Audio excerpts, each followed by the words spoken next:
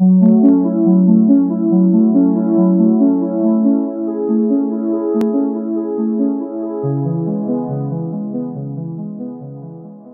everyone. Welcome to 360 on History, a resource for science, history and nature. Please check out our website and join us on social media. Today, we are going to talk about an exceptional mission and one of my favorites. Over 20 years ago, on October 15, 1997, the Cassini space probe was launched. Last week marked its 22nd anniversary. Its objective? To study the most magnificent planet in our solar system, Saturn, and its rings and moons. Called the Cassini-Huygens Space Research Mission, in addition to NASA's Cassini probe, it included the European Space Agency's Huygens lander, which was to land on Saturn's largest moon, Titan, which is also the second largest moon in the solar system.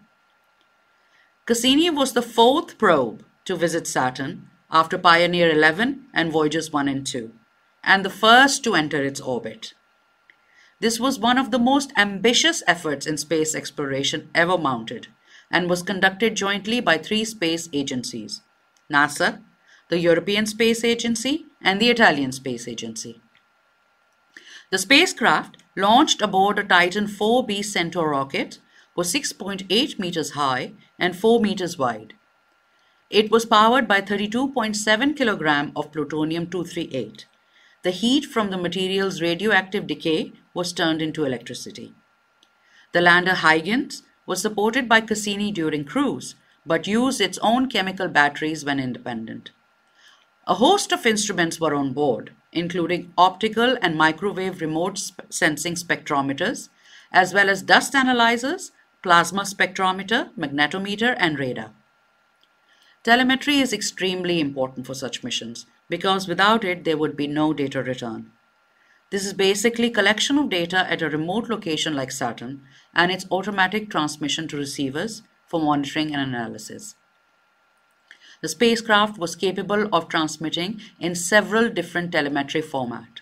And, just for a little bit of fun, as well as science communication, it contained a DVD with more than 600,000 signatures from citizens in 81 countries collected in a public campaign.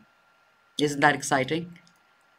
The mission reached Saturn in 2004 after various flybys of Venus, Earth, asteroid 2685 Masursky, and Jupiter to help it along its way.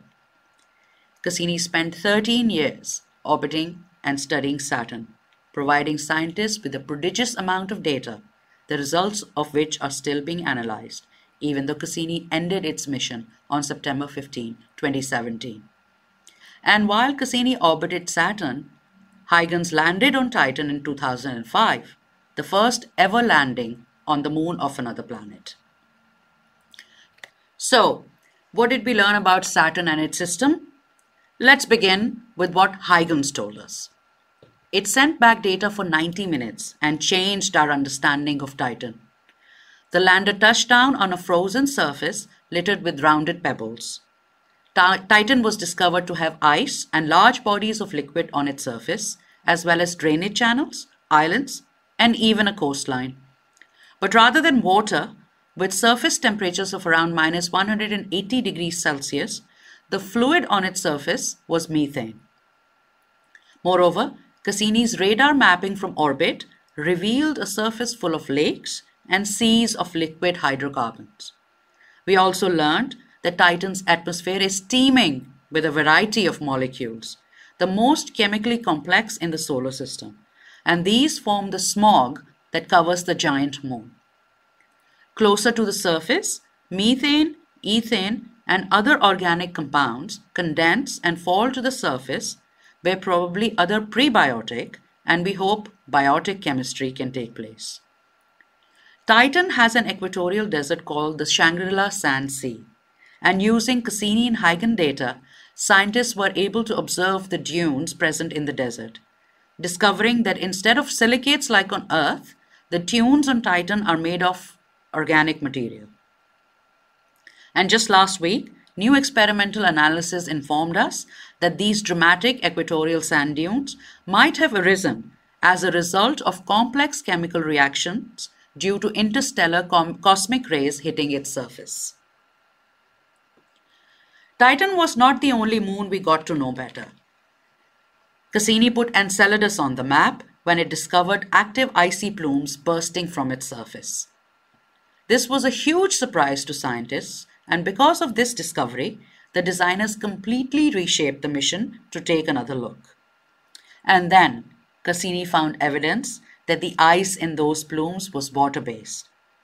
These are signs of a subsurface ocean inside Enceladus, making it one of the most exciting future destinations in the solar system. Now we all know that Saturn's main call to fame are its glorious rings. The whole system is arguably the most beautiful sight in the night sky. One of the most exciting things Cassini allowed us to do was to study these rings in detail. We found out that they were active and dynamic, basically a laboratory for how planets form.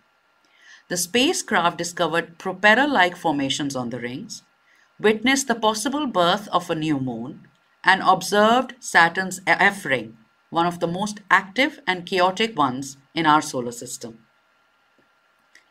Every 15 years or so, the sun shines on the edge of Saturn's ring plane, and the northern and southern sides of the rings do not receive much sunlight.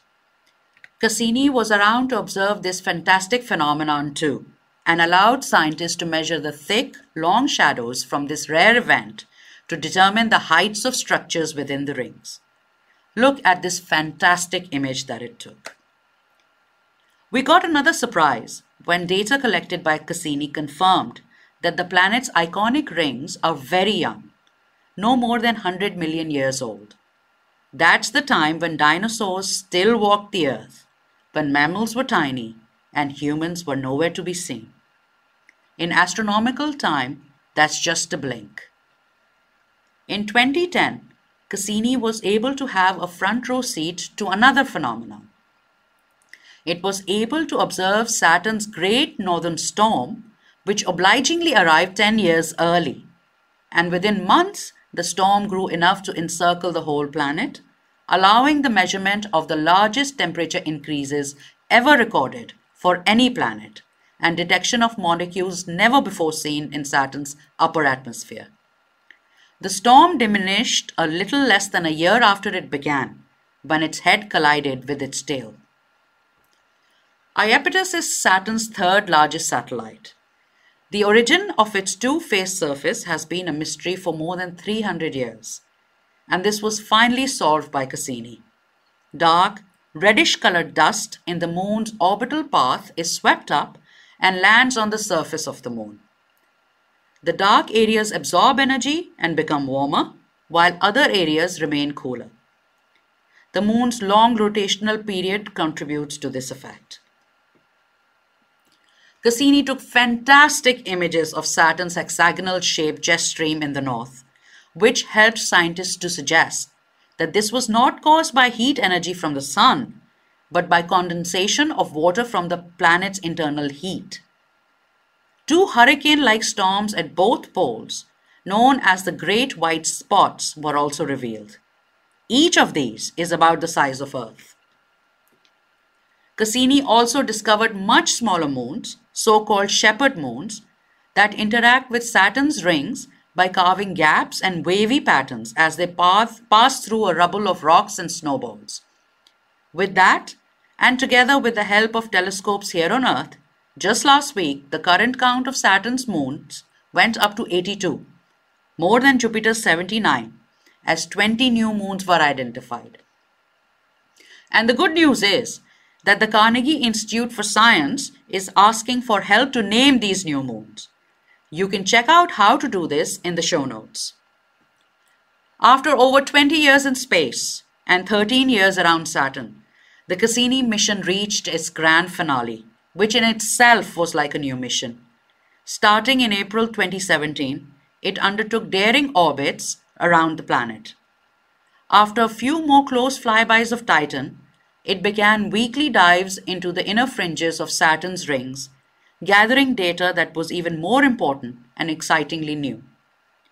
On September 11, 2017, Cassini met Titan for the last time, and on September 15, 2017, it plunged into Saturn's atmosphere and then crashed onto its surface, continuing to send back data until the very end.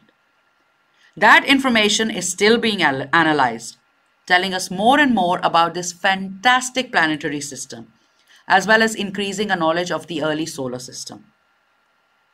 Because of Cassini and Huygens, further visits are also on the cards.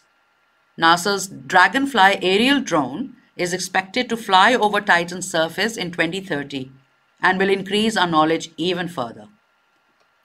And all this time, while it was looking at Saturn, Cassini also took time to look back at us. On July 19, 2013, in an event celebrated all over the world, it slipped into Saturn's shadow and turned to take images of the planet, 7 of its moons, its inner rings, and in the background, Earth. For the first time ever, people were told in advance that their photo would be taken from such a great distance. So, a lot of us looked up at the right time all over the world, smiled, and waved.